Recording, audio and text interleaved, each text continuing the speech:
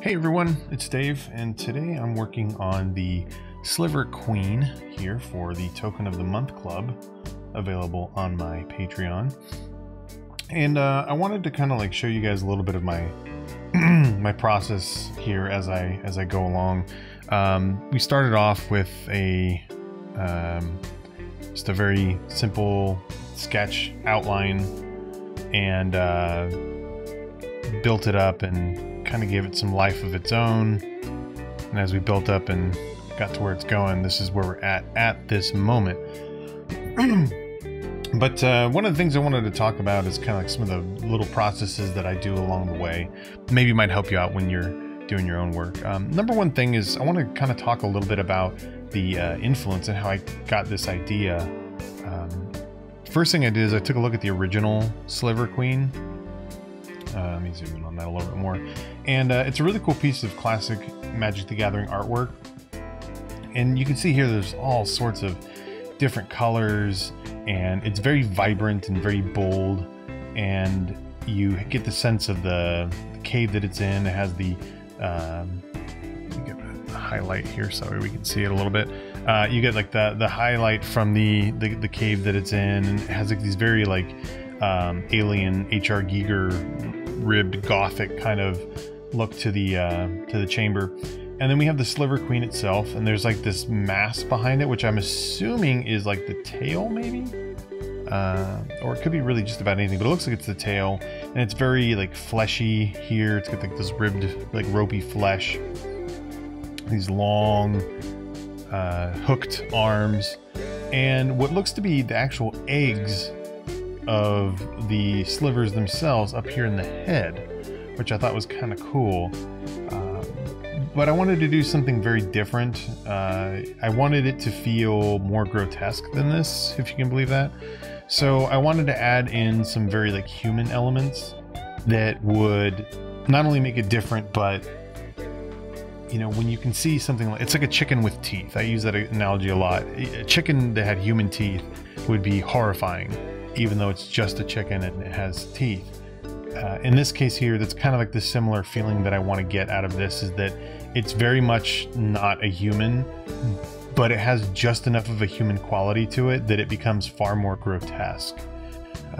And of course, I'm drawing a lot of inspiration from Alien and the works of H.R. Giger.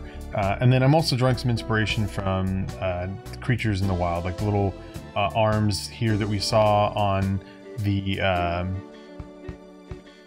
original. Like it has like the little spiked arms on the side. I've changed for more like a centipede style legged arm thing, but I want to keep them a little bit more finger-like, so those will look a little bit more like fingers. Not explicitly so, but certainly enough to invoke that feeling as we go.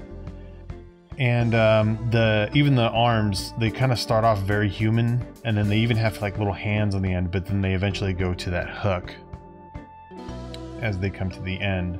So in the face, there's actually a face underneath the hood on there. So again, it's going to look very human, but then also nothing at all human, to hopefully invoke that feeling of grotesque horror. So one of the things that I did is I looked up, to make this job a little bit easier, I looked up different like women faces, like women from below. That's what I searched for. I'm so glad that the the search result was not worse. But I have like this woman's face here that I used. I looked up some different insects and some different other artists' work, and like that's the face I chose. And the body is, right now it's a little bit more solid. It's a little bit more like a fleshy, like a tongue almost. But I'm not sure if that's going to be the final design of it. I'm not sure if I'm quite satisfied with that. I may need to make it a little bit more ropey like the original one. We'll see as it goes. But to get some of these details, edge control is the name of the game. It's certainly something that I hope that I get better at, and you know, hopefully it's something that you value as well. So when you're looking at it zoomed out, everything looks, you know, pretty decent. And certainly this would print great on a card. There's some edges, of course, that are more obvious that are loose, but I'm trying to keep a little bit of that translucent look of the egg. So really, like, this area is called out pretty strongly at the moment, and some of these like looser interior definitions are needing to be touched up sooner than later. But I'm slowly getting to that. So, and I have, just so you know, I have things on different layers. So the eggs and the queen themselves are on a separate layer. Even the fog is on different layers, and then of course the background is itself. Let me get rid of the previous stuff. The background itself is on its own separate layer, just to make sure that I have a little bit more control, especially because more and more employers and clients these days are asking for things to be on separate layers, so there can be some parallax, or the assets can be used in other ways instead of just the one painting. So I'm trying my best to keep that as a best practice, to do more layer separation. So at any rate, to get that kind of edge control I want, so like to get these things a little bit more fingery. If I zoom in, you can start to see where the brush strokes become far more apparent and loose as they're getting closer. I may even want to change up my brush to the pressure round, and I can start to come in here and reinforce my brush strokes and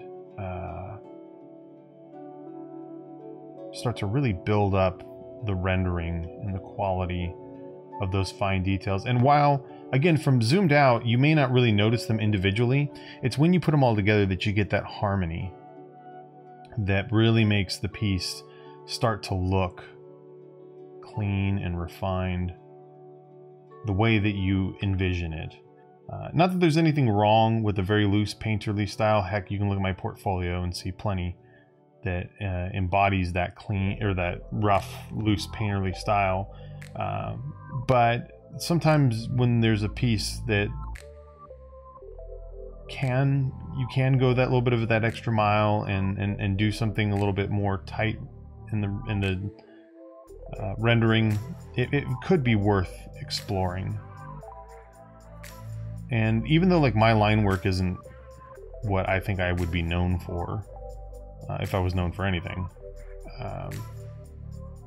just sometimes doing the contrasts and getting like the layers built up, that can sometimes be all the rendering you need. And it certainly does not pay to over render anything. Know your piece, know what it needs to say, know what it needs to express. And if you're not sure, test, figure it out, learn to find your limitation in your work. I'll switch back over the common chalk brush, and all of these brushes are available for free through my Gumroad, along with my book. I have a free ebook that outlines like what my processes are like. So 10 tips to be a better fantasy illustrator overnight. It's all stuff that you can do right away to be better. Not to say that my method is necessarily better, but they're little things that if you haven't thought about for improving your processes, they could really be helpful. I know they were for me. So like little things like right here, like this right here is this finger right here is a great example. We're going to zoom in 200%. So we can see like here, we got a lost edge here, the completely lost edge here. So what we want to do is we want to make sure that our contrasts are speaking to the edge definition that we want. And really what I'm looking at is there's kind of a mess right here, right? So now we're following the trail back. It's kind of a mess. So like that arm doesn't get well defined all the way through. There's no continuity there. So we'll do that. We'll kind of, and it's okay to have some like loose edges and things like that. It's actually a good idea to balance a strong edge against a weaker edge, something that's a little bit softer, and so that way the eye doesn't feel like it's straining to look at what it needs to look at. You'll have a side that's very well refined, and that'll be the edge, and then the other side will be much softer. So, but right here, just like balancing out these contrasts between the back, which this is going to be the tail. I haven't even really figured all that out yet either. And there's the under flesh of the tail. But just figuring this little portion out right here probably will make this the finger to look a lot more. It's like there's some purple that's bleeding through here we don't want. But this will probably help it look a lot more readable. Now there's a continuity from the side of that wall of flesh. Make sure that so we got some brush strokes out here just floating off into space. But yeah, it'll keep that continuity, and the more you can describe, see, like already, like how much cleaner that is just from that. And there's still a big mess of of color and contrast up here. So we can kind of work to build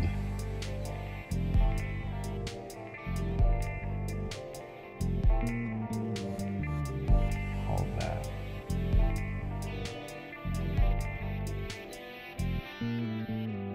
Right there. But yeah, we can do all those like such, and we can start to kind of get a better idea of the thing. Like already, like that looks, you can see the arm coming down. You can already imagine it going back up into the body as we've told our viewer. We've shown them right here exactly what to expect. So this arm coming out is not weird. It's not it doesn't feel like it's coming out of the hip or the snaky part. We've already explained to them. Now what I might want to do is probably change the angle of this. This feels a little low. Even though the shoulder is dipping down, it does feel a little low, so I may want to change the angle of attack there, which might make me want to change the way this tail is whipping around. But again, that's a detail I can address here in a few minutes. But yeah, those are the kind of details that I think they matter. They make a real difference in how your image gets read. And readability is just about everything. It's even more important than the quality of the render itself, I think, in most cases, because I can render this till the cows come home. But if it doesn't read good, like this is going to be on a card, if it doesn't read good at small size, it doesn't really matter, does it? So here it looks pretty sharp, zoomed out at that printed size. You know, when we zoom in, it's only when we get real close do we see the flaws and the faults. So for the intents and purposes of this here, that fine rendering is really not that critical. I want it, but I don't want to sacrifice the quality of the piece to get it. But yeah, I think what I'll do is, and I'll show you guys here how I would fix this to make it so if that arm is starting. The arm is starting this, so here would be like the separate, like the secondary shoulder setup. So the arm would be starting here, it comes down low. It would probably be more like that, not down that low. So what I need to do is fix this, right? So let's do that real quick. Like, hey, let's just repaint a whole part of the body and do it real quick. It's really not that hard. It really isn't that hard, especially because, again, I figured out all of the design language. So really at this point, it's more of a matter of just moving some pixels over. There's a lot of different ways you could do this, but for me, I think it's just as fast and probably less problematic to just paint out what I don't want. It will change the attitude of the wrist a little bit. It'll kind of twist a little bit more, but again, I can just paint that out pretty easily.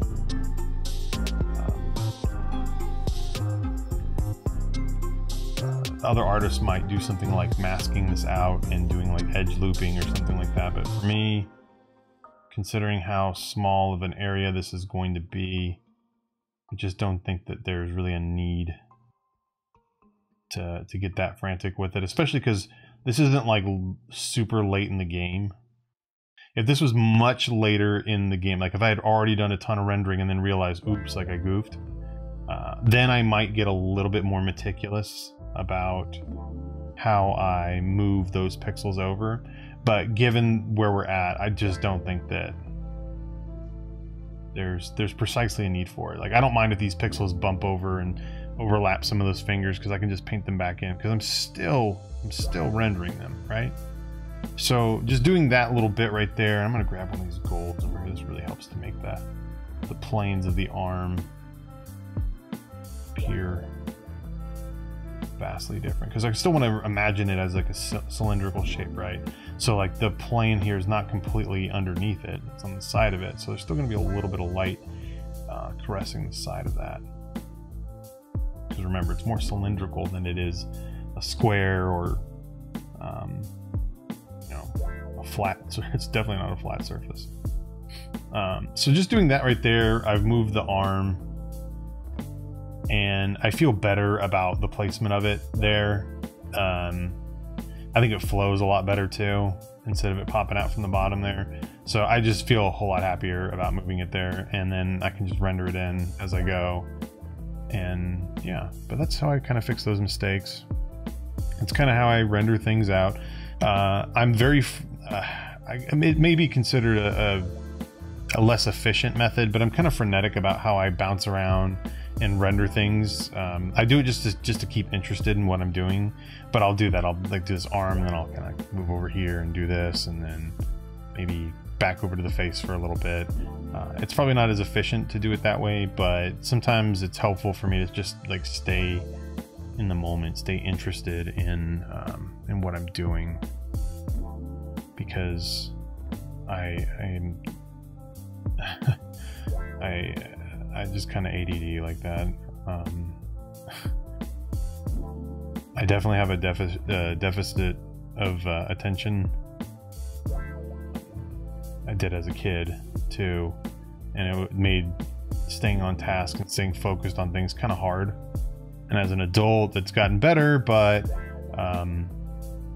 there's still moments like this where it's like I can definitely feel in my work where my attention will just break and I'll just bounce all over. Like already I'm doing like these fingers over here.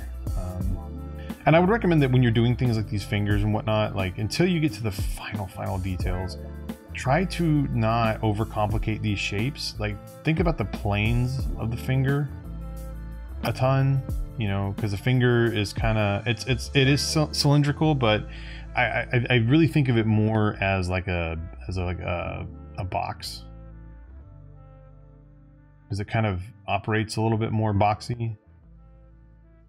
So just try to keep those shapes simple and only really start to render them out when it's necessary. I think these like simple strokes, again, when you zoom out, like that really, that does all the work you need it to do without overcomplicating the work. And then you can find like we're here, like where the little knuckle joints and bends are, like that's where you can really start to develop up your rendering. But you don't have to do that until like really the end, I guess, or towards the end. And you really only want to render out, you don't want to render out every little detail. You're not trying to put fingerprints on it. So, you know, keep it simple until it's necessary for you to start to describe those features. Because think of it like you're telling a story, right? You're trying to describe visually what it is they should be seeing, because obviously like this isn't a photograph, right? So a photograph is very explicit. It sees what the light sees exactly. You're capturing something that exists, or for the most part exists, and it's not a whole lot of storytelling as much abstractly, whereas with the painting, no matter what, even if you're getting to like photorealism, there's still a level of abstract quality to storytelling visually, because of color choices, because of how you chose to bring the light in. Like in this case here, like I really wanted to capture like this feeling of like the volume of light coming through the cracks and through some foggy mist and things like that. So where I chose to accentuate that lighting scheme is going to tell a lot of how this works. Like even like the warm color coming off of the eggs, you see the oranges here like on the tip of the blade, and then like how these get a lot warmer and more orange down in here. All of those little choices are going to tell the story for the viewer, even if they don't realize that that's what they're seeing, because people aren't dumb. Like their brains will figure it out for them and tell them the story. So the more you can make it accessible, the more you can make it where the telling of the story says something in a clear and concise way, the simpler and more direct you can make it, the easier that your image will read, and therefore like people will get it. Even if they don't like it, that's not the point, but will they get it? Will they understand what they're seeing and be able to tell others about it? And then at that point they're like, you know, what they say is not nearly as important, because, you know, some people are going to like it, some people are not. But can they tell the story? To me, you know, people's opinion is going to be what it's going to be. But can they formulate an opinion off of your work? Because if they can't, then it just becomes forgettable. And I think to me, that's the only part that really like super hurts. If you don't like my work, that's fine. There's plenty of works I don't like, so I can kind of relate to that. But if you don't remember it at all, it doesn't evoke any kind of thought process whatsoever, like that's when it, ouch. So yeah, so work to that end, you know, for better, for worse. Work to make your piece more memorable, something that invokes a feeling, a thought. You know, it's very strong in that way, and that's how you know you're doing your job. But anyway, I kind of went off on a tangent, but that's kind of what I've been doing with the Sliver Queen. I wanted to share with you guys where I was at with this, show you some of the processes that I do, so you can kind of get a behind the scenes look at what it's like to do these paintings. Sometimes I do this stuff off of stream, but I also do them on stream. Twitch.tv/Dave Holland Art. Of course, you guys know about that. And I look forward to seeing you guys on stream so you can see what I do. And thanks so much for watching. Don't forget to do the YouTube thing, that subscribe, splunch the bell. I don't know what kids say anymore about the bell, but hit the bell, I guess, or whatever. Yeah, and don't forget to comment as well, because YouTube loves the comments. What your favorite pancake topping in the comments. All right, guys, thank you so much for watching. Bye.